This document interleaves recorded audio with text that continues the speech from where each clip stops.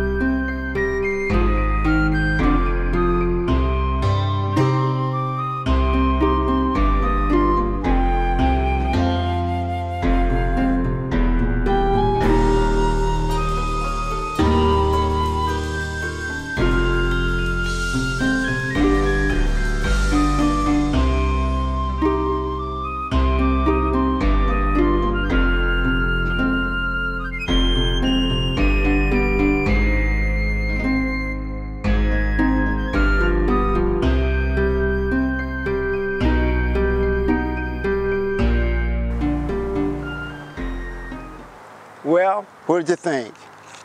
After 3 days of running around chasing bubbles, don't you feel better now? Think about it. You got out in the sunshine, you got some exercise, and you was able to escape reality just for a little while by running around chasing bubbles with your camera. Yes, I'm pretty sure if the neighbors looked at you, they might have thought you was crazy, but that's all right. Whatever you need to do to relieve stress in a peaceful way, go ahead and do it. And that was just one way I get rid of my stress. I just go to another place. It might be chasing bubbles one day, or it might be going to an imaginary planet while plants and flowers are 100 feet tall the next day. Or I might just be sitting still, quiet, reading a book. Whatever you need to escape the stress of the day so you can feel better and realize everything's going to be all right, it's all right to do it.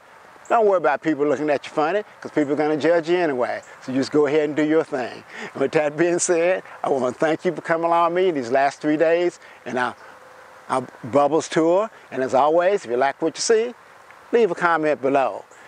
And also, if you don't like what you see, leave a comment below. Also, why? Because if you like it, that motivates me to go out and do more videos. If you don't like it, and you tell me why you don't like it, that also motivates me to go out and do more videos. Hit the subscribe button while you're down there, and also hit the notification button so you can get all my videos. Because you never know, one day it might be bubbles, it might be flowers, or we might just decide to do some more camera tests, you never know.